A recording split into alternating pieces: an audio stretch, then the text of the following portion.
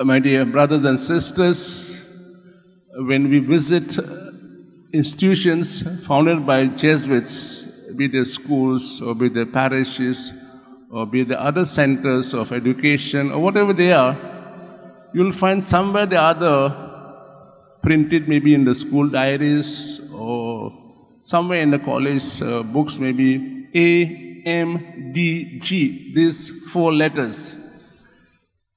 These 4 letters, as I said beginning, means Ad Maiorem Dei Gloriam.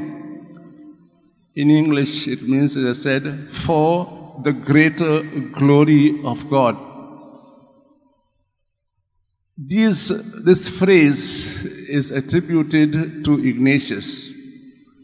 He was so much filled with God that he felt whatever he did has to be not for his own glory, but for the glory of God.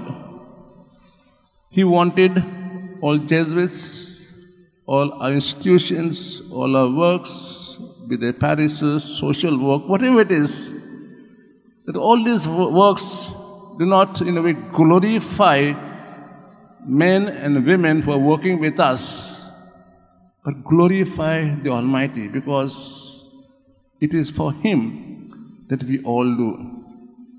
The full phrase actually is Ad Maiorem Dei Gloriam Inque Hominum Salutem, for the greater glory of God and for the salvation of humanity. How did he come to realize this? When he looked into our life before conversion, whatever he did was for himself, for his own glory. He was a good soldier, he wanted to win battles, he wanted to defend his so-called his country, to win for himself glory. But after his conversion, he realized that the saints have done so much, how much more can I do for God? So no longer I there, it is God and more. And with that, he began his spiritual journey to Jerusalem. And on the way, he realized at Manresa, Montserrat, how much he did for God. Not for himself, for God's glory.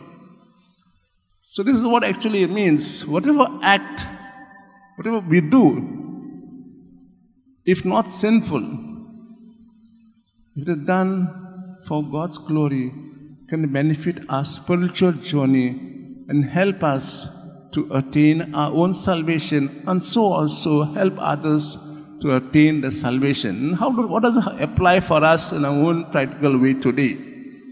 We are at different stages of our life. We may be students, we may be lecturers, we may be teachers, we may be professors, we may work in the slums, we may work in social work, we may work in offices, we may work in the factories, whatever it is. Whatever we do, if we offer it for God, then it helps us. They may not be spiritual works, but if you offer them for God's greater glory, they're beneficial for our spiritual growth. Therefore, it is true that when you perform things, maybe performance on the stage, we praise. But if you remain only at that, and say, oh, we're very happy, we have praised this. We forget that all that we do is not for ourselves, but for God's glory. And in a way, these works, acts are beneficial for us and for the others. So today, let us reflect on our own life, on our own works, on our own acts, on our own performances, on our own contribution to the Basilica, maybe, whatever it is, for others. Are we doing them for our glory? Are we doing them to get name for ourselves?